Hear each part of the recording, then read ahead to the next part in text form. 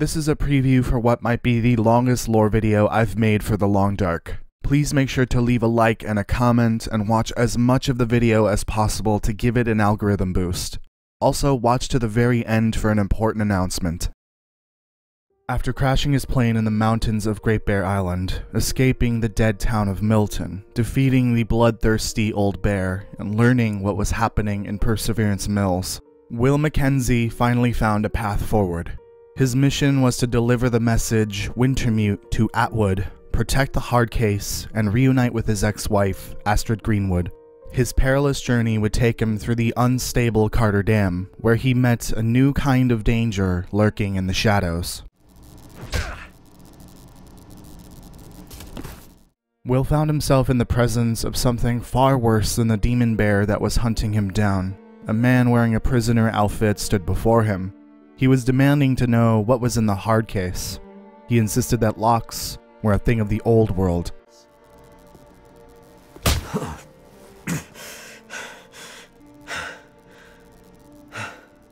He was once a part of that world, but this was his world now.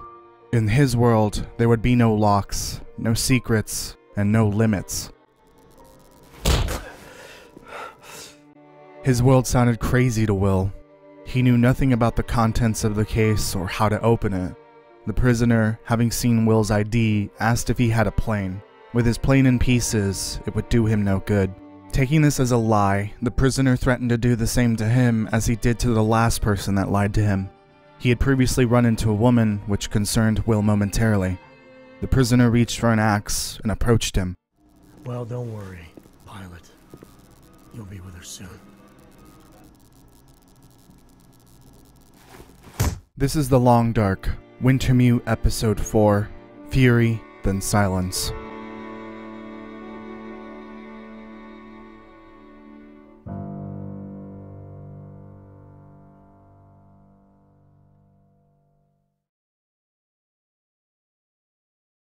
A crow was cawing up in the air as it followed two prisoners. With them was a bound and unconscious Will as he was awakening.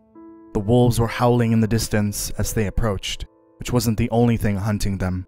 Assuming he was still unconscious, the prisoners discussed their plans to break someone named Donner out of Blackrock. Finally awake, Will whispered he needed water. The leader of the prisoners, Mathis, approached him. Concerned about whether Astrid had run into him, he asked Mathis about the woman he had mentioned before. It was an older woman that started screaming after seeing him in the dam, after which he killed her. Will called him a monster, and Mathis exclaimed that he had no idea what kind of monster he was. Mathis wondered why it mattered to him, and if it had to do with the hard case. Will reiterated he didn't know what was inside. It didn't matter to Mathis because they would find a way to open it. While resting, Will heard of Mathis's plan for him. He would be their ticket off the island. Closer than before, the howl of the nearby timberwolves echoed as they approached the prisoners. They attacked the two prisoners carrying Will, causing them to drop the medical stretcher he was resting on. All of a sudden, Will found himself sitting on an edged slope overhanging a ravine. Come and get some, you fucker! This was Will's opportunity to escape. He jumped over the edge, separating himself from the prisoners. With his hands tied together, he makes a run for it along the ravine. With the prisoners hot on his heels, he nearly escaped being spotted. Along the way, he overheard the two other prisoners discussing their plans again. They needed his piloting skills to get them back to the mainland. The balding prisoner didn't care if Will escaped. He was more concerned about the bow-wielding hunter that was after them. Further down the ravine, Will found an abandoned homestead and a rusty saw blade, which allowed him to cut his binds. After a short climb out of the ravine, he would run directly into Mathis.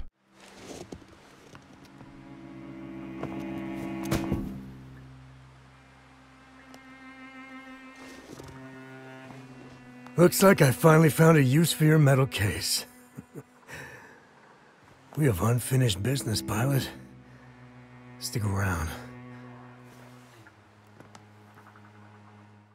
And that is the preview for Wintermute Episode 4, Fury, then Silence. Thank you so much for watching. I wanted to take this time to discuss the region bracket polls that I've been doing for a few weeks now.